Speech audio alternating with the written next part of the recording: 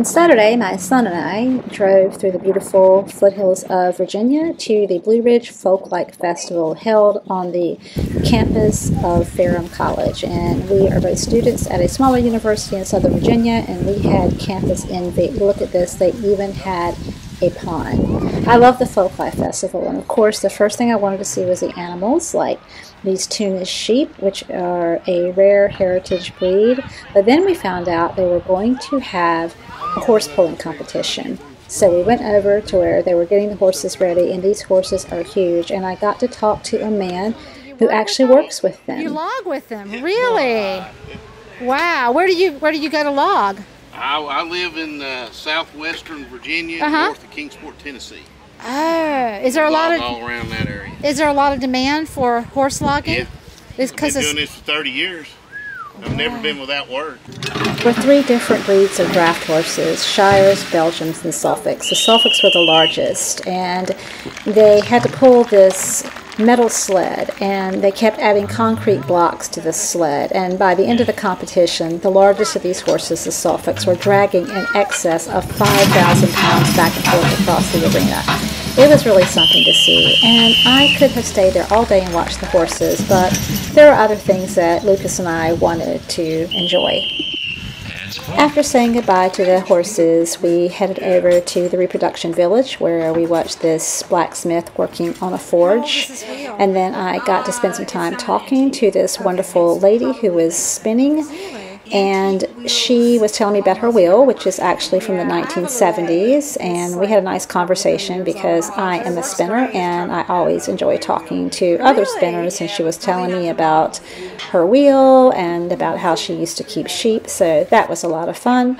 Then we went to the house where they had some ladies making home churned butter and some other things, and they were answering questions. And then outside there was a woman who was baking bread in an outdoor oven, and we got a sample, but it wasn't enough, so we went and got a funnel cake, because what's a festival without funnel cakes? We sat under a tree and ate that before heading over to where they had some more craft displays, and that was on the other side of the campus, so we had to do some walking.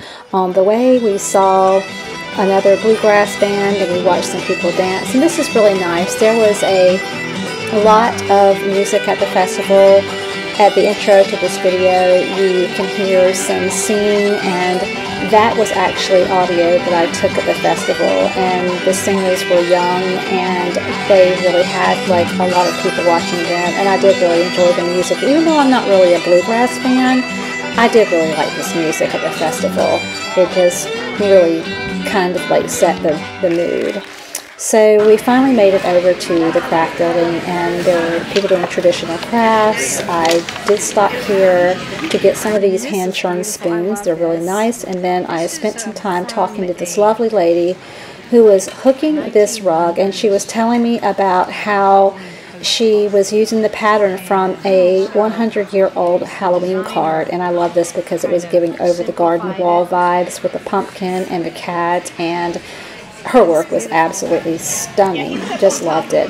And these ladies did corn husk dolls. They had all kinds, and the detail for these little dogs was really adorable. This gentleman was my favorite. He makes turkey calls, and he told me all about them. Then when they go to feeding around, they talk real soft.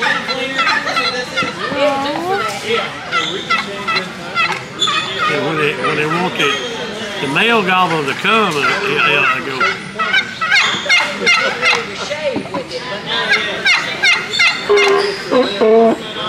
And then when sometimes they purr and go.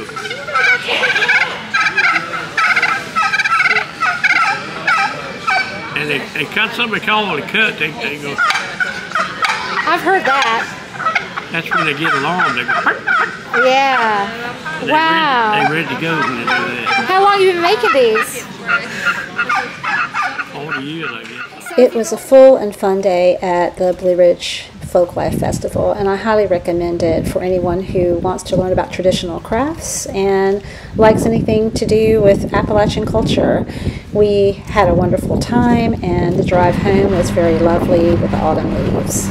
We can't wait to see it again next year.